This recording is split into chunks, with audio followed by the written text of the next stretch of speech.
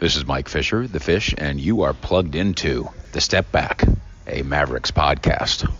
Hey everybody, welcome to another edition of The Step Back, a Mavs podcast. I'm your host, Dalton Trigg. I'm joined as always by my co-host and DallasBasketball.com colleague, Matt Galatzan. We got a lot of good stuff for you tonight. We got our guest, Edward Egros. He's a CEO of Rev Media, which is part of ePlay. He'll explain to you what he does. He's live from the Final Four tonight, so we're going to talk about the Final Four matchups, NBA prospects playing in those matchups, predictions. We'll talk about, Edward's thoughts on this potentially being Dirk's final season in the NBA with 4 games left in this season. Then Matt and I are going to discuss Luka's historic rookie season as it's winding down and how he's measured up to our expectations. Which Mavs are going to be Mavs going forward, judging by this current roster. And we're going to look ahead to the 2 Grizzly games coming up and how that affects the Tankathon race. So we got all that coming up for you. Hang tight, but we can't get this thing started off right until we listen to Drew Pop. Right now, step back. I like this, TK. I like this, TK. I like that.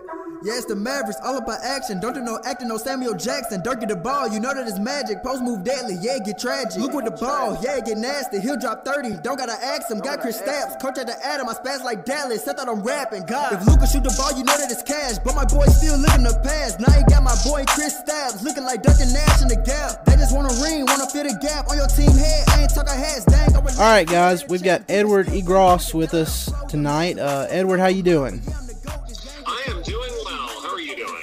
Doing great, man. We understand that you're live from the Final Four tonight, and you got a lot of stuff going on there. We'll get into the matchups and some the NBA prospects that are playing, and we're going to talk a little bit of a couple of different Mavs topics too. But before we get started, just tell everybody what you do and about the database you're promoting and all that stuff.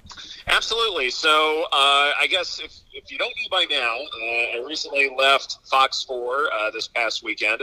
I was the weekend sports anchor there for 5.5 years, and I am now with ePlay. I am the CEO of Rev Media, which is the media component to ePlay. And the simplest way to explain what ePlay does is it is a verified scoring system for basketball games. So every basketball game has to keep score somehow, points, rebounds, assists, etc. And what happens is ePlay takes these scores, verifies it to where scorers know what they're talking about, and they're all taken care of.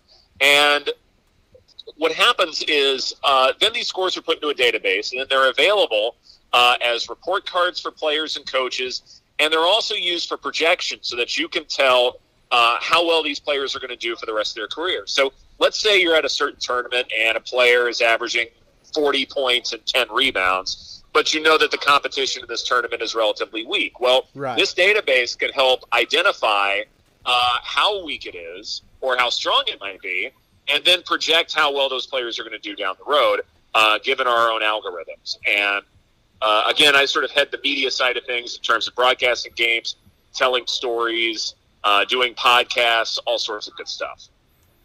Well, that sounds extremely cool, and I'm sure a lot of people. Yeah. I'm sure that's going to pique a lot of people's interest.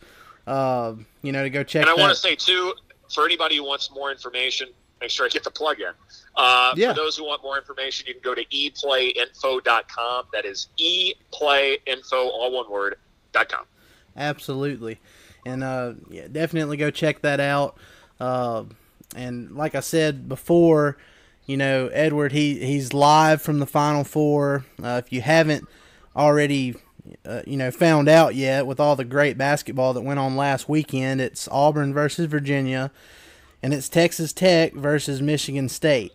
Edward, what are your initial thoughts on these 2 matchups? I mean, what do you expect this weekend? Well, let me first start with Texas Tech, and I think it is very possible that they could be driving what happens here in Minneapolis. And by that I mean that Jared Culver has the biggest potential of any player remaining in college basketball right now to dictate the outcome of the entire tournament. He has the biggest potential to have the most upside, run the Final Four, and win Texas Tech a national championship. And he just as likely may get absolutely crushed shooting 3 for 16 from the floor and lose to Michigan State by 20.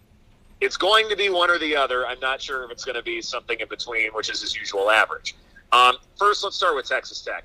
Nobody plays better defense than the group coached by Chris Beard. A phenomenal coach. If you don't know him by now, he's hilarious. Incredibly sound defensive team. And the Michigan State matchup may be the more intriguing one to me because it's going to be a low-scoring game. It may get a little bit ugly. But that's what you expect from two good coaches and two good teams. This may be the best point guard that Texas Tech has faced and tried to defend in Cassius Winston. But Absolutely. At the same time, I don't think Michigan State has seen a defense like this before. So it may very well be the first to 50 wins that contest. So that's the first game. The other game, when it comes to Virginia and Auburn, every single year when it comes to the Final Four, at least seemingly every single year, there's always that one team that seems like a misfit. Last year was Loyola Chicago. 2 years ago was South Carolina. George Mason was that team as an 11 seed. And there have been other 11 seeds that have made the Final Four. There's always that one team where you go, why in the world did they make it this far? Whereas the other three seem like appropriate picks or near appropriate picks. This year it's Auburn. They've got a strong backcourt tandem, no doubt about that. But they're going up against Virginia that has something to prove after what happened last year, being the first one seed to lose to a 16. They have NBA talent, no doubt about that. DeAndre Hunter, if you don't know him by now, the guy is consistently solid. And I think one of the reasons why we're not talking about him as a top 3 NBA prospect is because he's a little bit older than Zion Williamson and John Morant. But the guy can ball, no doubt about that.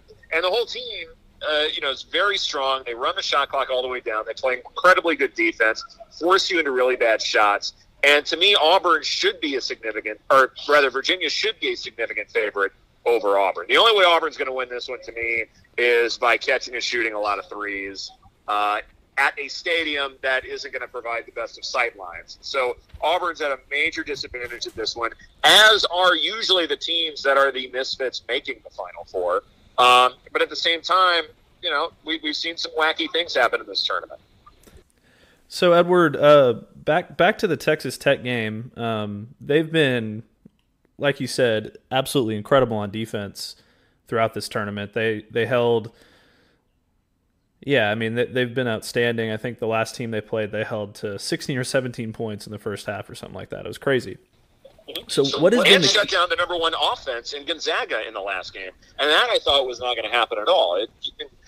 Gonzaga's got NBA talent, and nobody scored better than them, and yet Tech completely grinded them all the way down to a nub in the second half. It was just incredible to watch. Well, yeah, so my question is, what has been the secret to Chris Beard's defense that has frustrated these other teams in the tournament so much?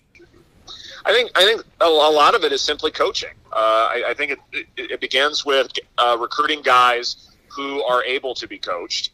I think it's also forcing guys to get late in the shot clock and force up bad shots. I think there's that. They certainly collapse down low. They've got good size, got good wingspan. I think you add all of that up and you've got a pretty good recipe. Chris Beard has been doing this for a while now. Maybe he hasn't had the talent he's wanted. Maybe he's needed his own tournament seasoning. But the guy is 8-2 at Texas Tech in the NCAA tournament.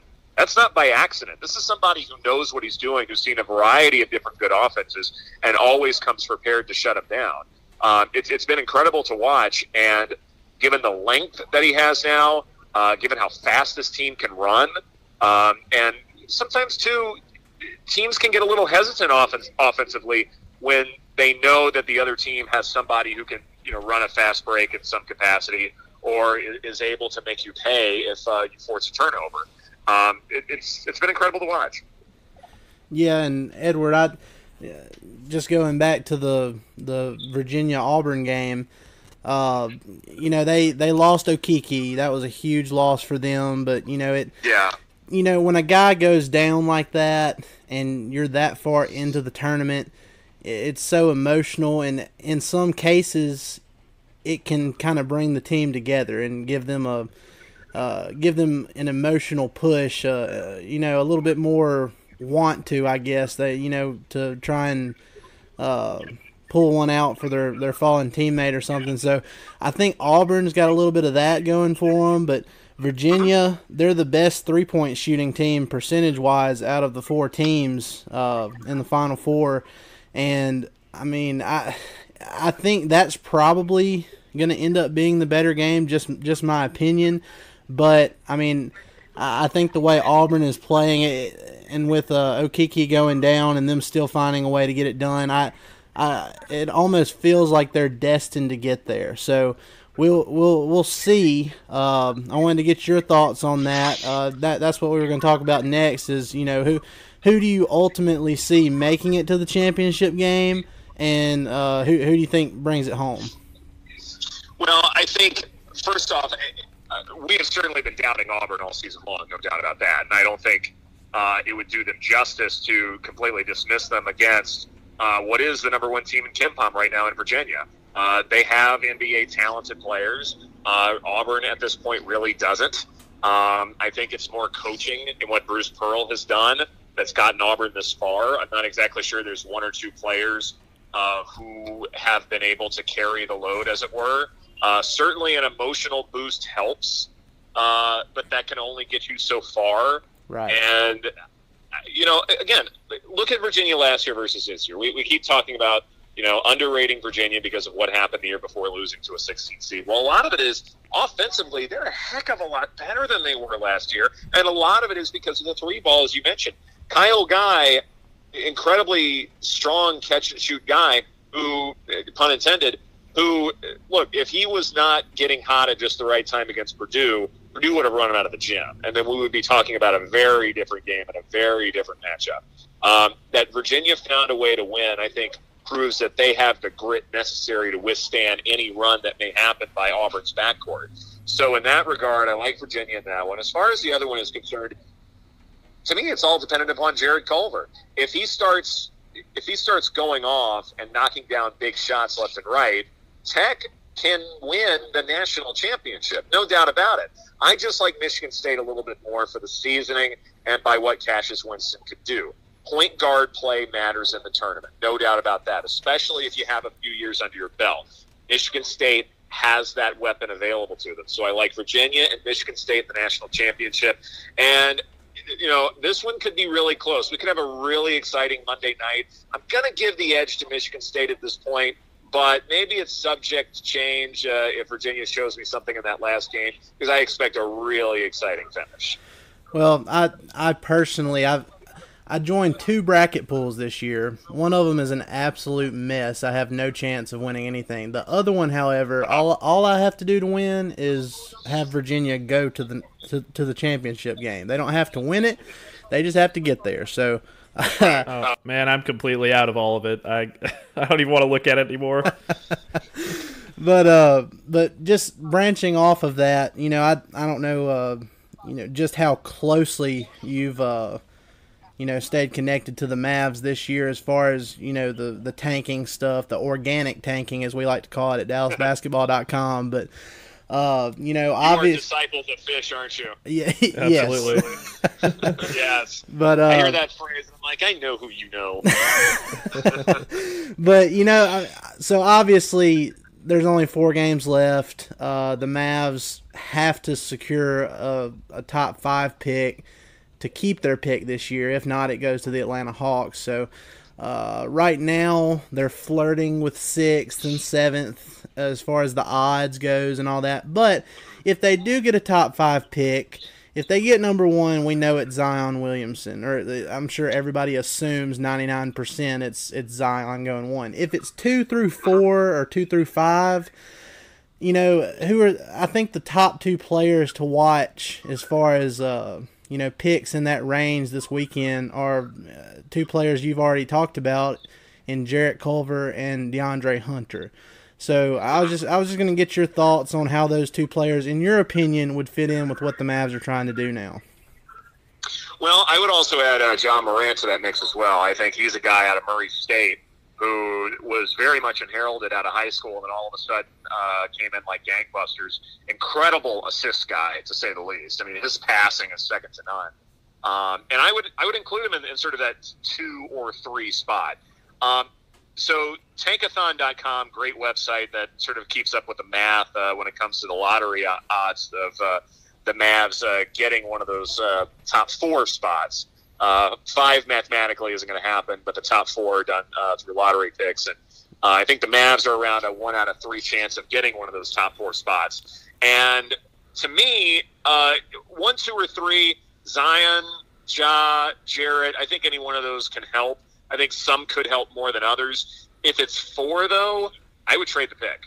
I would absolutely trade the pick. I don't know if anybody beyond 3 is going to give you a significant advantage. And not to mention, look, a little bit of veteran presence on this team wouldn't be a bad thing for Luka. And I think the only reason why you would keep 1 or 2, maybe 3, is because the talent is just too strong. I mean, certainly if somehow the Mavs get Zion, which I think there's only an 8% chance of that happening. But if it does, you take the pick. You don't get stupid about it. Right. But other than that, that's a game changer. Certainly an absolute game changer. All of a sudden, you have 2 or 3 superstars on your team, and you are set. And a lot of decent role players. All of a sudden, the Mavericks are going to get to the playoffs, and it's just a matter of what seed they're going to be finishing in. You know, certainly the Warriors are ridiculous. The Rockets are very good. The Nuggets are interesting. So I'm not ready to say they're a top 3 seed in the West just because they had Zion. But, you know, man can dream, I suppose. Right. But I look at all of this. I look at all of this and say, look, Ja can be a great distributor of the basketball. That's going to be important. You know, his assist total is going to be through the roof. He will be a defensive liability, though, and so that's going to be a big question. He will be a defensive liability for a long time in the NBA. That's why he's not a number 1 guy. Jarrett Culver, you know he's going to be able to play defense, no doubt about that. It's just offensively, is he going to get cold, and what do you do about that? He's not going to be a superstar in the NBA, but he can be very serviceable, downright solid, I'd say. He can add a presence to the Mavericks that maybe they don't have. But again, the blueprint for finding something to work with Luka is the right play to make in this situation.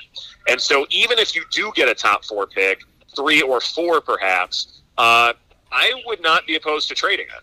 I think a veteran presence would be great, freeing up some money to get a highly touted free agent, perhaps a big man down low would be terrific. I would seriously consider that and not feel compelled to constantly get younger and younger, because at some point somebody has to know what to do. And I'm sure we'll talk about this in just a bit, but you know, Luka does need a little bit of tutelage. I mean, he's still a phenomenal player, but sometimes an older guy, you know, putting him around the arm, around the shoulder, and just say, look, do this, do that, can be a helpful thing. Right. Yeah. And I mean, you can, that's what makes us we're in awe of Luka, what he's been able to accomplish this year. You know, he's 20 years old now. He's only one of 5 players in the NBA, you know, averaging what he's averaging right now. It's him, Giannis Antetokounmpo, LeBron James, Blake Griffin, and Russell Westbrook. That's it. That's the only 5 players averaging that. So, and he still has so much left that he can learn. I mean, he can grow from this, sure. And the sky is the limit as far as I'm concerned. So, I would, in terms of sky being the limit, I wouldn't disagree with any of that. But I think what I would be careful of is that all of a sudden he's going to be a 40, 20, and 20 guy all of a sudden. Like, I mean, that's never going to happen. I think what we can see is a more efficient Luka Doncic, where we're not going to be seeing more of those plays. We will be seeing his minutes managed a lot better. I think we'll see him have his highlight plays, not necessarily on a more frequent basis, but we won't see the bad plays as much. Right, less fatigue, the stat numbers too. may go up a little bit, but yeah, to me, his room for growth involves efficiency. It's not frequency. Well, Edward, I think we'll finish off with this, but you know, obviously part of that veteran presence that we all think Luka needs is Dirk Nowitzki, and everyone's preparing, whether he's announced it or not, everyone's preparing as if he is about to, you know, retire, just in case. So we just want to get your thoughts on the season that Dirk's had, you know, coming off the injury, and, you know, just what you're going to be looking for in these last 4 games that he's going to be playing. You know what? it may be sort of a cop-out answer, and forgive me for that, but I'm not sure that what I see in the final 4 games will dictate Dirk's 21-year legacy, much less dictate what he will decide to do. I think in large part it's going to be health. As you said before, does he feel well enough? If he avoids injury these last 4 games, then I certainly could see him do a 22nd season. It may also matter what happens in the draft. If somehow they get fortunate with the lottery, or big-name free agent comes to town, you may say, you know what, this team is capable of making a run in the playoffs. I want to be a part of it. I mean, the thing about Dirk is, and correct me if I'm wrong, I don't know what he does away from playing basketball, what activities he gets involved in. Certainly he's a loyal family man, no doubt about that, and he loves his family, but he's not involved in so many different projects that could compel him to retire. This is a basketball guy, to say the least. And so I think it's why I have become more and more convinced that a 22nd season is at least possible. Certainly at the start of the year, it seemed impossible, but given the fact that he's been able to, still retain that beautiful jump shot, that one-legged fadeaway is still occasionally there. Will drive once in a blue moon. I mean, he's capable of doing all of these things in a limited capacity. It's just going to be a matter of health, where the Mavericks stand throughout the offseason, and if he wants to put up with it. I mean, Rick Carlisle knows how to manage his minutes and his games, no doubt about that. And the NBA has done a better job of limiting back-to-backs to the point where he's not going to be overwhelmed with what's expected of him. And he's already had 1 year of knowing what it's like to come off the bench. So I add all of that up and go that this is going to be an interesting storyline this offseason. And I would not be surprised one way or the other how it turns out. Absolutely. Yeah, look, we've just recently started following each other on Twitter, and so you'll find this out very soon. I'm probably one of the more optimistic Mavs people out there. I honestly think he's coming back for a 22nd season. He's looked the best he's looked all year. He missed 26 games earlier in the year. I think if he stays healthy, if nothing, freaky happens these last few games, I think he's going to come back next year just for one more season. Next year will definitely be it. But Edward, we appreciate you coming on and talking with us again. His name is Edward Egros. He's the CEO of Rev Media, part of the ePlay family that's building the world's premier basketball database. Edward, we appreciate it, and you'll have to come on some other time with us. Gentlemen, it was a real pleasure, and just say the word, and I'll be there. Sounds good, man. Thanks, Edward. We sure do appreciate it. My pleasure. All right, guys, we're going to take a little bit of a break here. When we come back, we're going to discuss Luka's historic rookie season as it's winding down. We're going to talk about which current Mavs are going to be on the Mavs roster next season, and we're going to look ahead to the Grizzlies series this weekend. They have a home and home. We're going to look at that and discuss what it means for the Tankathon race. So hang tight. We'll be right back.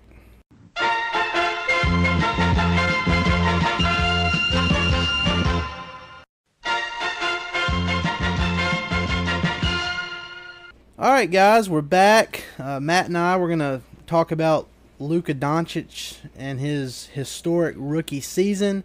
There's 4 games left, and right now Luka is averaging 21.2 points per game, 7.7 rebounds per game, and 5.9 assists per game. On the list of players that have an average of at least 21, 7, and 5 this season, Matt, here's the list. It's Giannis Antetokounmpo, LeBron James, Russell Westbrook, Blake Griffin, and Luka Doncic. That's a pretty impressive list, and just looking at that, it makes you wonder how this guy missed out on making the All-Star team this year. But what's your reaction to that list? Well, those are some decent players, huh? Yeah. I mean, it's pretty cool. I think the reason he missed the All-Star game was purely political, to be honest. Yes. Anthony Davis probably shouldn't have been playing. I still don't think LeBron James, after sitting out all those games, should have been on the All-Star team, but he was the lead vote getter, so whatever. But But hey, here's another cool stat. Our good friend Mark Followell tweeted Luka's 27 points last night. With that, he's assured an average of at least 20 points, 7 rebounds, and 5 assists per game, which only Oscar Robertson in 1960-1961 has accomplished. So that kind of puts into perspective the kind of rookie year that he's having. And it's crazy. And it's insane.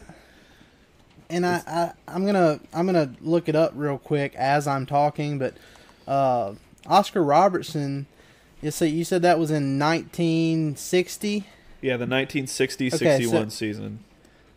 Okay, so in 1960, Oscar Robertson, he was the last rookie to do that, and he was playing 42.7 minutes per game. And Luka, he is playing a little over 32 minutes. Yeah, 32.2 minutes per game. So Robertson was playing over 10 minutes per game more back then. And, I mean, obviously his stats were incredible. But, I mean, it just kind of shows you what Luka can do. He can do so much in less time. And, you know, I've had the opinion that once he gets his NBA body, you know, once he hopefully spends this upcoming off season getting in better NBA shape, and he can, you know, his stamina will be up and all that, I think he'll be able to sustain more of the greatness we saw, especially early on in the season, because, you know, even though he's kind of he's been in a couple of slumps here lately, he's still amazing. So, I mean, if he can get to a point where he's not, you know, wearing down towards the end of the season and looks like he has tired legs and all that, he's going to be a terror on the court.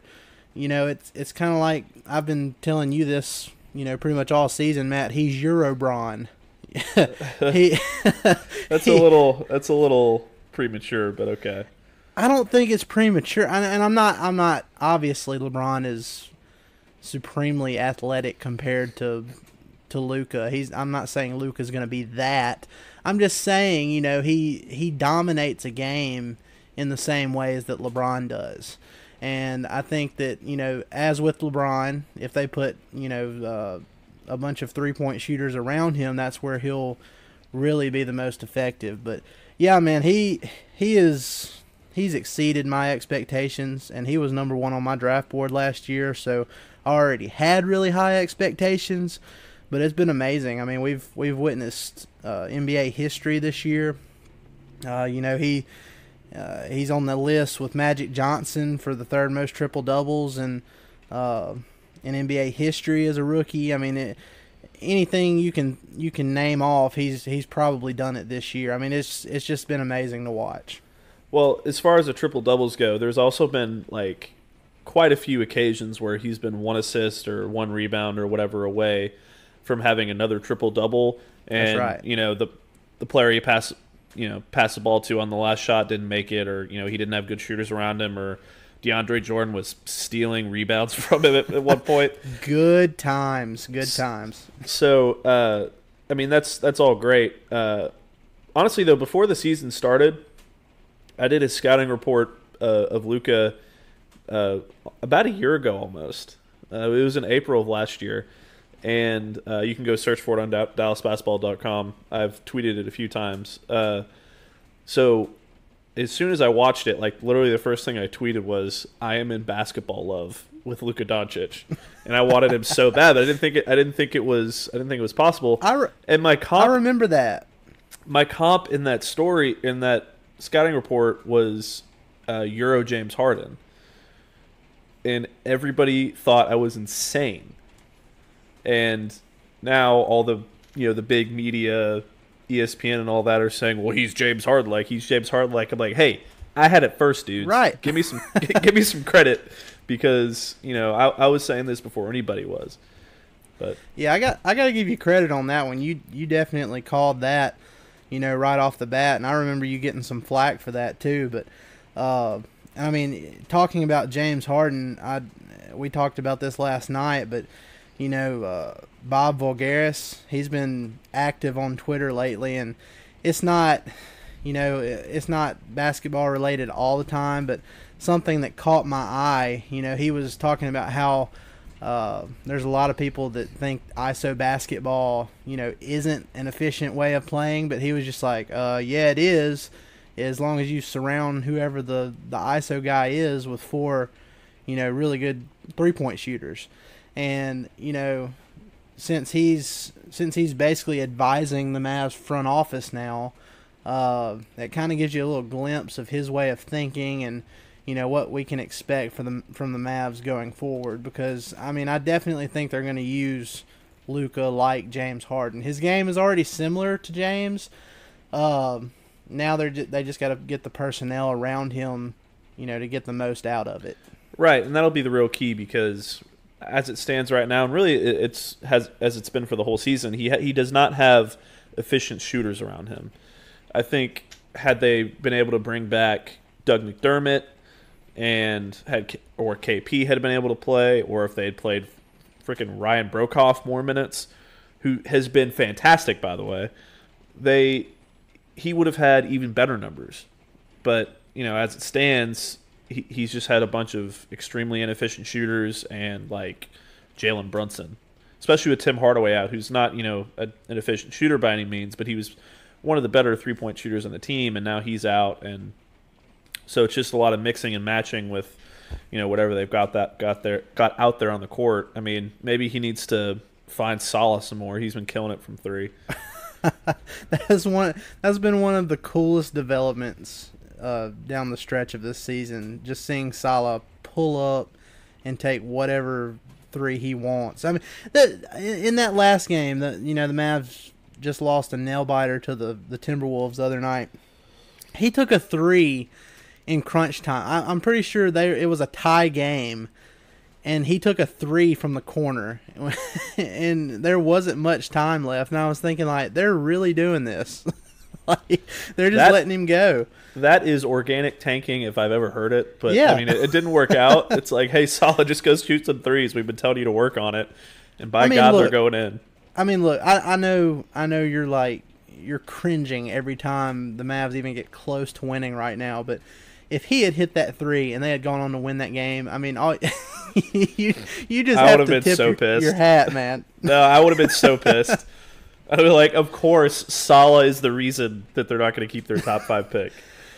It's kind of like that year, a couple years ago. I remember, and this involved the Grizzlies too, and we'll talk about these important Grizzly games coming up this weekend here in a second. But a couple of years ago, before the 2017 draft, I don't remember exactly where they were in the tankathon race, but I remember they had a really important game against the Grizzlies. I think it might have been the last game of the season. I'm not sure. All I do remember is Devin Harris went off and willed them to victory in that game. And I remember Mavs Twitter just being a dumpster fire after that. And then, hindsight is 20/20, obviously, but after they won that game, they moved up a spot from where they should have been in the lottery if they had lost it. Well, that spot, I think it was the Kings that moved up, and they drafted Fox. So that's how bad their lottery luck has been, throughout their history. But that's the most recent case of it. They won that Grizzlies game when they probably shouldn't have, and it resulted in them taking Dennis Smith Jr. at 9th, instead of moving up. Dude, that's why, every time they've won, they went on this 3-game streak, and that's why I was so depressed.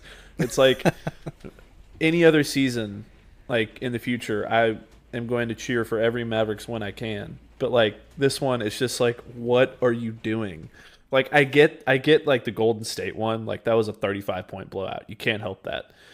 But, it's the Oklahoma City one, especially, that, kind of creeped in and was Matt, come dude, on. I don't care. I don't care. It's not like you can't blame the Mavs for winning a game when these other teams. I'm not are just mad at the playing Mavs, but I'm not mad at the Mavs. I'm mad that the Mavs are playing these teams that just so happen. It's it's just luck. or bad luck. Like, they just so happen to have some of their worst nights of the season, like these 3 playoff teams, when they play the Mavericks. Like, what the hell? That is such Mavs luck. That's what sucks. Even that Sixers game that they won here recently, Embiid and Jimmy Butler didn't play in that game, but I mean, you still because had of course. Yeah, but they still had Tobias Harris, they still had Ben Simmons, they had JJ Redick. I mean, they had some good players on there, but I mean, you can't. That just came out of nowhere when the Mavs outscored them. I think it was like 42-17 in the second quarter. When I found out that Embiid wasn't playing in that game, like, Jimmy Butler is one thing, but when they don't have Embiid, they're a totally different team. So, like, I think Ben Simmons is kind of overrated. So, like, him and Tobias Harris, I don't think would have been enough to beat most teams on any given night. Like, I think the combination of Luka and, I mean, I think Luka and Jalen Brunson and Dwight Powell is a better trio than Tobias Harris and Ben Simmons is a duo, if that makes sense. Yeah, and I mean, I don't want to get too off topic here, but just branching off of what we talked about earlier with Luka being optimized by having 4 shooters around him. That is especially the case with Ben Simmons, because he can't shoot at all. So I mean, he definitely needs the other 4 guys around him to be able to shoot, to make it to where he's the most efficient form of himself. But Luka, if they ended up only getting 2 or 3 guys around him like that, he'd be fine because he can create his own shot and he can shoot a little bit. But it definitely the case with Ben Simmons. That's the way you have to build around him. But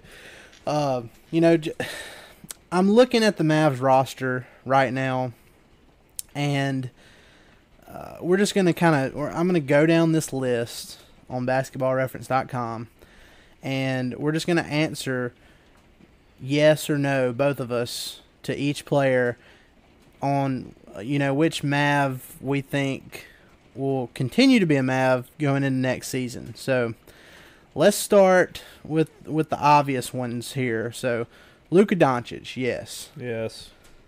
Kristaps Porzingis, yes. I hope. I'm going to say yes because he's a restricted free agent, and I mean, the worst case scenario, which with all the other stuff going on, that's actually the worst case scenario if something bad happens there. But yeah, just contractually speaking, the worst case scenario is he takes the qualifying offer and he's only on the team for 1 season. Which no guy coming off of his rookie contract has ever done in NBA history. Yeah, that's not going to happen. So he's not going to turn down that max money. If the Mavs try to get cute and they try to lowball him or something, that might be different. But they're not going to do that either. He's going to get offered his bag. He's going to accept it, and he's going to be here long term. So no. Okay, let's keep going down the list here. JJ Barea. I'm going to say yes, and this is going to go for a couple players on this list, but I'll start with JJ because you pointed it out earlier to me and Kirk on Twitter. Mark Cuban has a lot of loyalty, so I think JJ is going to feel the effects of that and be part of the roster despite what most of us would want. And I like Tim McMahon was saying shortly after that injury happened, Barea is one of those players that you don't want to count out because his career is kind of miraculous as it is, given his height and his path to the NBA. So, I mean, he's defied the odds his whole career. So, he's one person you don't want to really count out. And if he can get right, I can see him coming back on like a veteran minimum contract. So, I'm going to say yes for Barea too. All right, Dwight Powell. I'm going to say no because I'm going to say yes. I don't want it to happen. You don't want it to happen. I'm going to say yes. Now, I don't know. I know there's been some talk about Mark Cuban saying that he wants to give Powell an extension. Or I don't necessarily know if that's going to happen. But, I do think he's going to be on the team whether they do that or he opts in, one way or the other, he's going to be on the team going into next season. Now, he may not stay on the team throughout the season, but he will start the season on the Mavericks. All right, Dorian Finney-Smith. I've changed my stance on this. I'm going to say no. I'm going to say yes, because I think they really need to keep him because he's the one semblance of good defense they have on the roster right now. Well, the reason Besides I say no, Maxey. I want to keep Finney-Smith. I want to keep Finney-Smith and Kleba, but you can kind of see how his role has diminished a little bit in the latter part of the season. Now, whether that's the Mavs, trying to keep his market value down or something like that, I can't speak for that, but I mean that could be the case. But it just kind of feels like Justin Jackson has just kind of taken over the role that Finney-Smith. Your pet cat. He's my favorite Mavs cat meme. I'll put it that way. But you got Justin Jackson next. I think he's going to be on the team because, like I said, I think he's kind of taken over Finney-Smith's role. I think you could keep both, but I don't think it's going to happen. Courtney Lee. I would love to keep both those guys, first of all, but yes, Courtney Lee, no. Courtney Lee, no. I agree with that. Maxi Kleba, I say yes. They have to keep him. I don't see any way around that. For sure. Tim Hardaway Jr. You first. I say yes, and I mean I know you're going to want to say no on this one too, but I'm going to say yes just because I don't.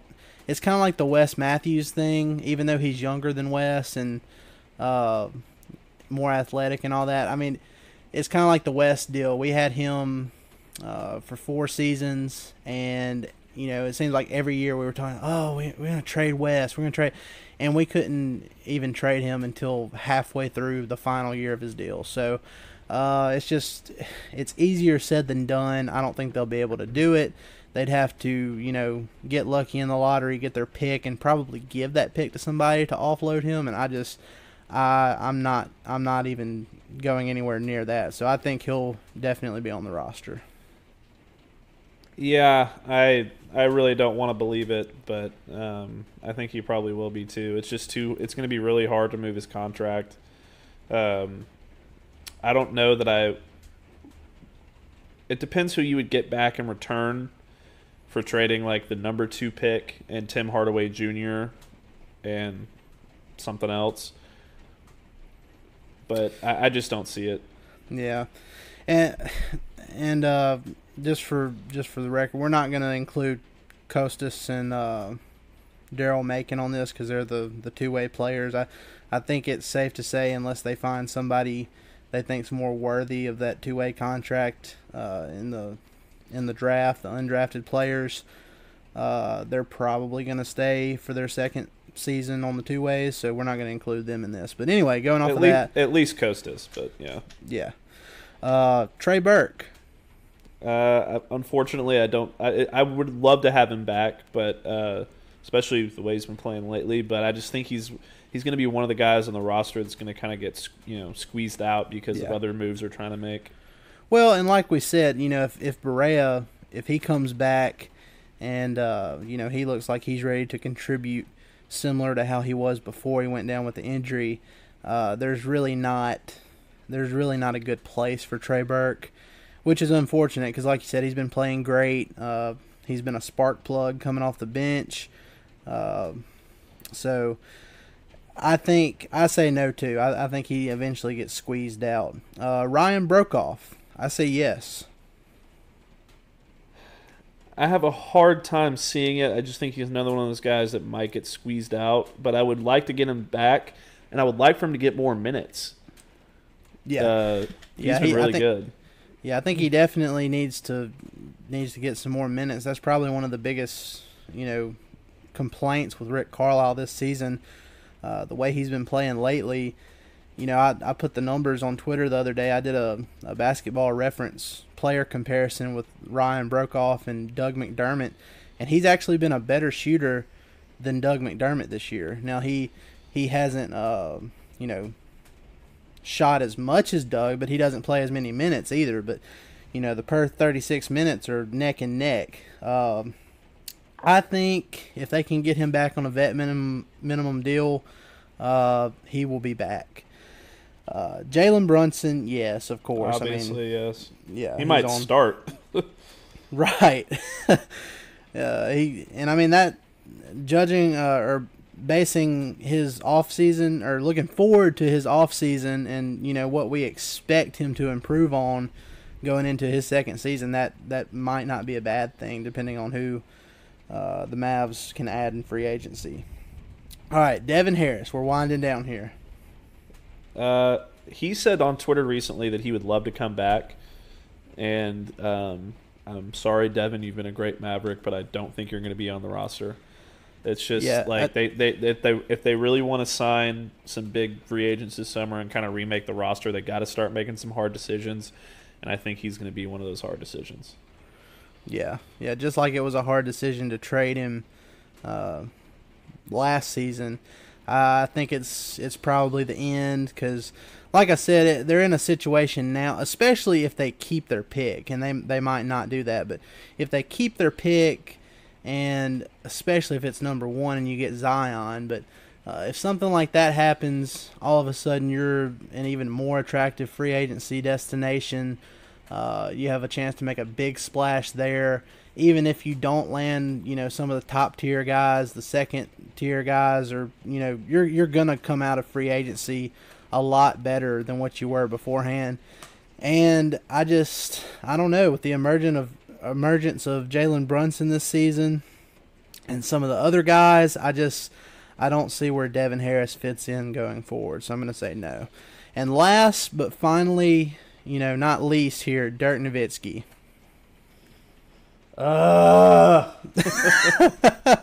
Sorry to do that to you, but he's last on the list here. I don't think he's coming back, man. I'm sticking to it. I've been saying it for a while now. From what Dirk has said, he is going to look at to evaluate whether he's going to come back or not, which is how he feels and his body holding up and all that, versus what the eye test shows me. Him being better towards the end of this season like he has been. And then he's also said that he's felt better now than he has all year. So knowing what Dirk has said, like, okay, if this happens, that's going to determine whether I come back or not, or going to play a big factor in it.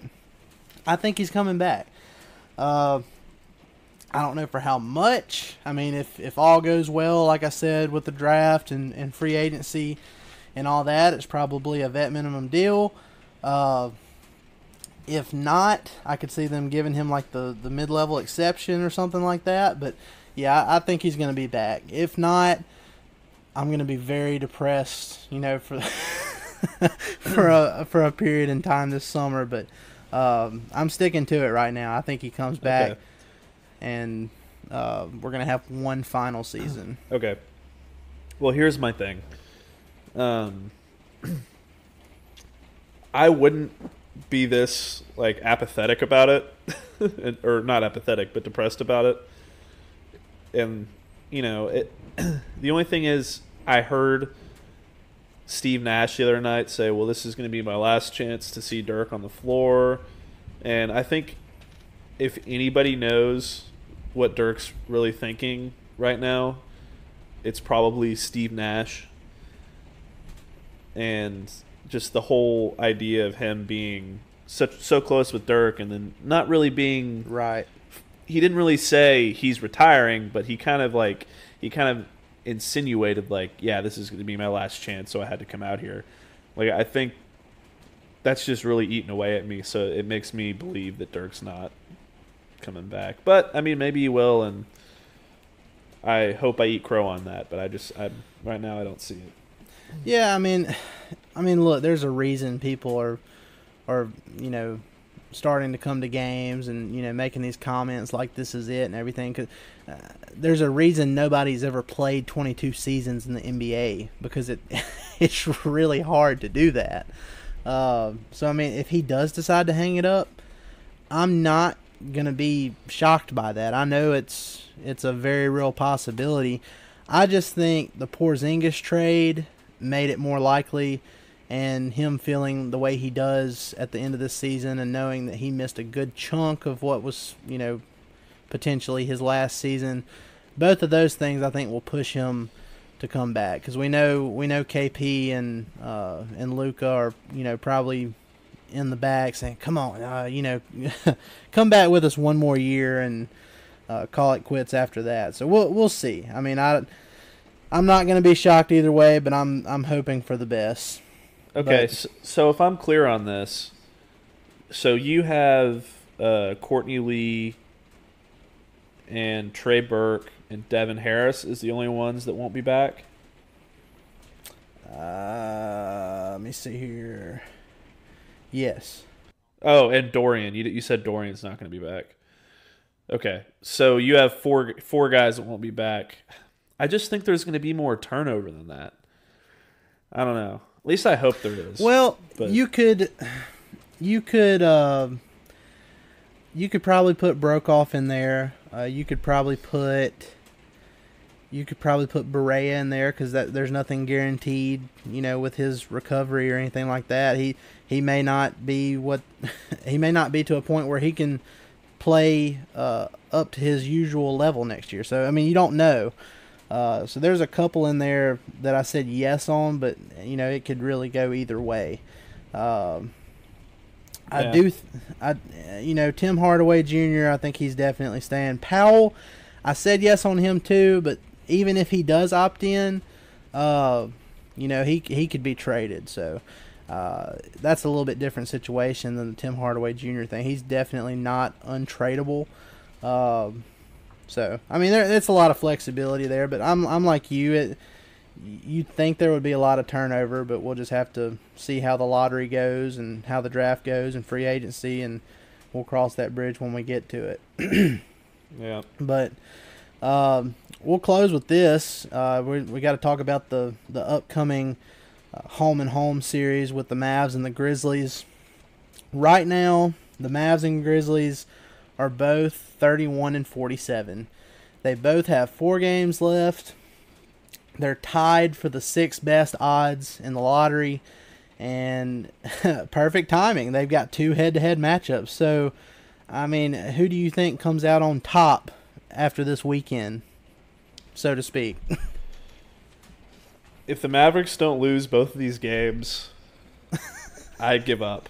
Like, I seriously give up. Like, you know how depressed I've been over this whole thing. Like, just so everybody knows, had the Mavericks lost to those 3 playoff teams like they have been doing all season, they would be ahead of Atlanta for the 5th pick now.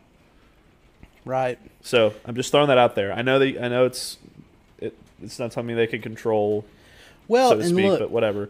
But they better lose these games. I think. I don't know if they'll lose both. I think a split's probably the best bet at this point. But I could see them losing both games, and that would be the best case scenario for their lottery odds and everything. But look, it's not just between them and the Grizzlies anymore, because right behind them you have the Pelicans at 32-47.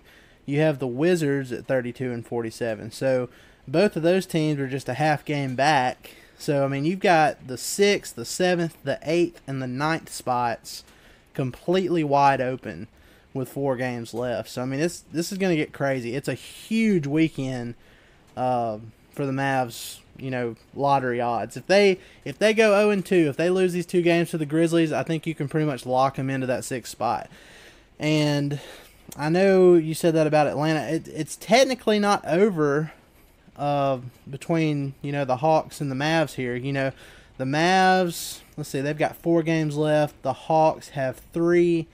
Atlanta could win out, and the Mavs could lose out, and the Mavs would have sole possession of the 5th best odds.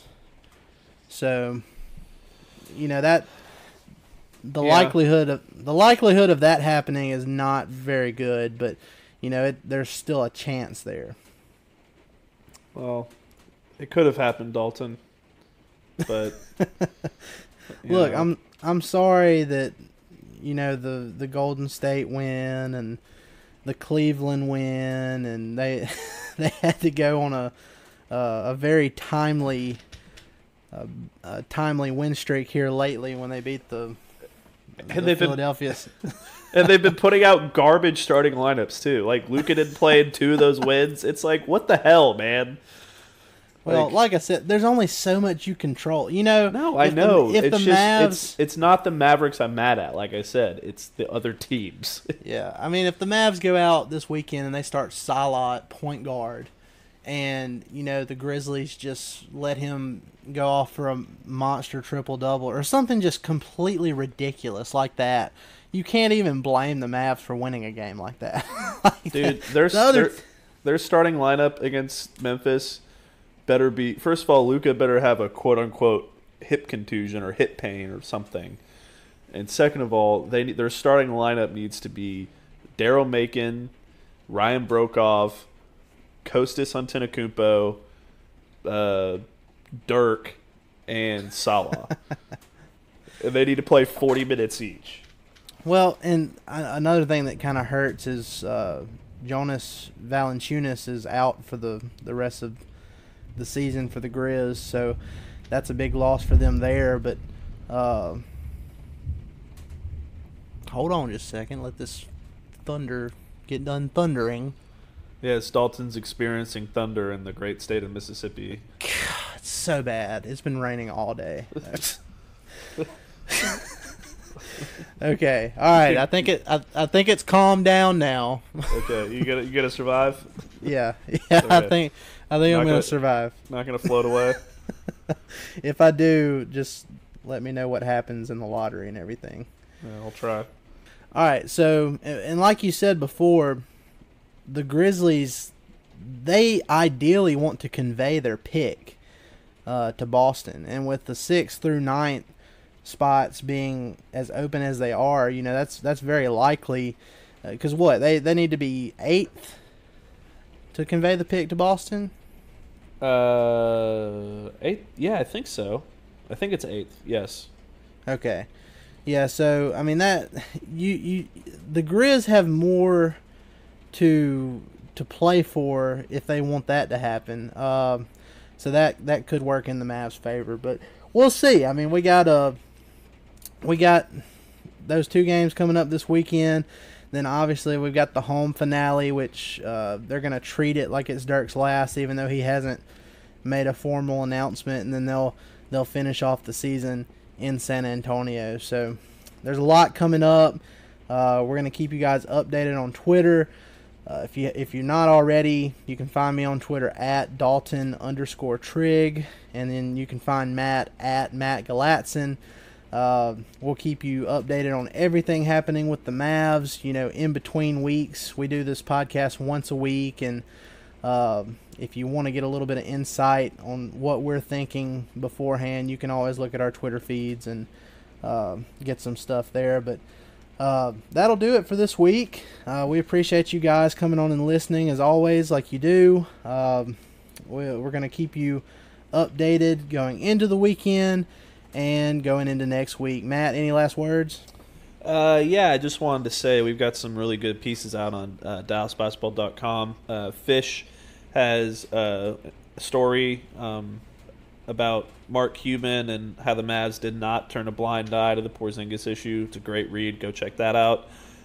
He also has a game recap, and it goes into the Porzingis stuff a little bit as well, up on the site. And Matthew Poston's, one of our other guys, has a great set of donuts up, and TJ's got her great piece about semantics and Porzingis, and we just got a whole bunch of stuff that's really great right now, so go check it all out when you can. Yeah, we have a lot of great stuff on DallasBasketball.com. We're trying to give you the best Mavs content possible, whether you're listening to it or whether you're reading it. So stay with us on there, and we'll be back next week to do a season recap on the Mavs, and we'll look forward to the draft lottery. So, again, guys, we appreciate it. Be sure to like, follow, and subscribe to our podcast, and we'll see you next week. Y'all have a good one. go. The Mavs the best on the floor. I'm wild, but yeah, I'm the GOAT. This game get cold. Yeah, you might need a coach. Your friends turn into your foe. But I'ma just roll. Gotta keep rolling your boat. Yeah, I swear I give them hope. I say I'm cleaner than the soap. This time of year proves who will really sink or float. For yeah, real. It's the Mavericks. All about action. Don't do no acting. No Samuel Jackson. Dirk at the ball. You know that it's magic. Post move deadly. Yeah, get tragic. Yeah, it's the Mavericks. All about action. Don't do no acting. No Samuel Jackson. Dirk at the ball. You know that it's magic. Post move deadly. Yeah, get tragic. You know, in this game, it's a lot of grit. You know what I'm saying? Proves who has integrity. Late nights, early mornings, but we all want the trophy at the end of the day.